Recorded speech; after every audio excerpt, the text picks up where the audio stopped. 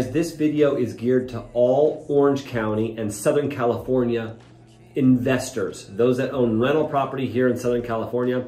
I've been getting a question over and over, emailed and texted to me from lots of my clients.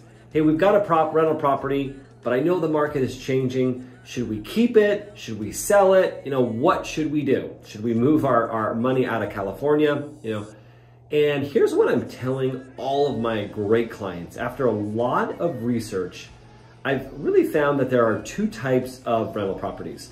Those you should keep, and those I really do think you should get rid of pretty quickly. The ones that I think you should keep are gonna be your cash cows that you've owned a long time, have good tenants in them, and don't have any upcoming maintenance issues, right? Those homes that you don't have to put on a new roof, put on a new main drain line, put on a new electrical panel, or completely remodel the property. Those homes that are in really good condition, that are in really good neighborhoods, and are giving you a great profit because the tenant's paying great rent, those obviously you should keep. That's a no-brainer. However, there's a lot of you out there that have rental properties where the roof is about to go and you're gonna need to spend $25,000 on a new roof. Your main drain line is gonna need replacing. That's $7,000 to $10,000. You know, you're gonna need to remodel a kitchen or redo an electrical panel. Some of these big, what we call capital expenditures, those are homes that I think you should probably consider getting rid of while the market is still strong, and it is still strong, right?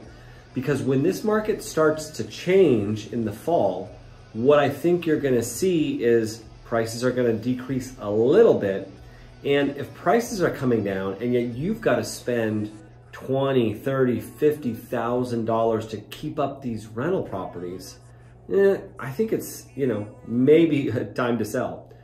Also, homes that are those headache homes where you have tenants that are not great, where you're never gonna get great tenants, those homes in B and C class neighborhoods, those I would really consider getting rid of now before this market starts to change. But if you've got something that is doing well for you, being very profitable, keep it, keep it, keep it. You know, Orange County real estate long-term is gonna be very healthy. All right, guys. As always, if you have questions, like and subscribe below, and I'll be happy to answer any questions you have. Thanks.